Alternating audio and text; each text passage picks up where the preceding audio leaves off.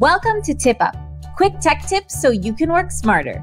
Like the saying goes, a picture is worth 1,000 words, or in many cases, a screenshot.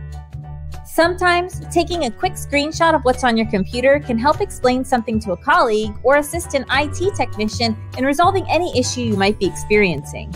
There are many ways to take a screenshot of exactly what you need, so let's get started.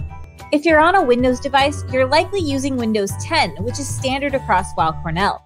Find the snipping tool by going to your Start menu or hit the Windows logo key, Shift and S as a handy keyboard shortcut. With the snipping tool, you actually have multiple ways to get a screenshot.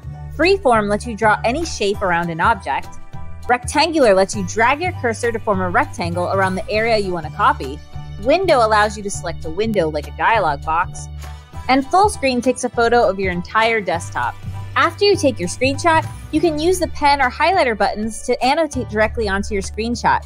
Then, make sure you save it and send it off. Macs have their own keyboard shortcuts to take screenshots.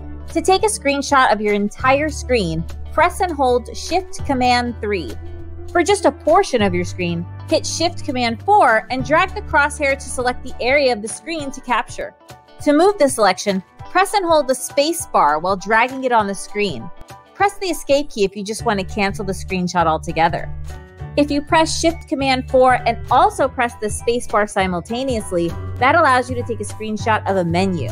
Every time you take a screenshot, a thumbnail appears on the bottom right of your screen. Select it and you'll be taken to a window where you can annotate your screenshot with text and pen tools. All screenshots are automatically saved to your desktop with the date and time you took it. Want more TipUp? Watch our videos and submit your ideas at its.weill.cornell.edu/tipup.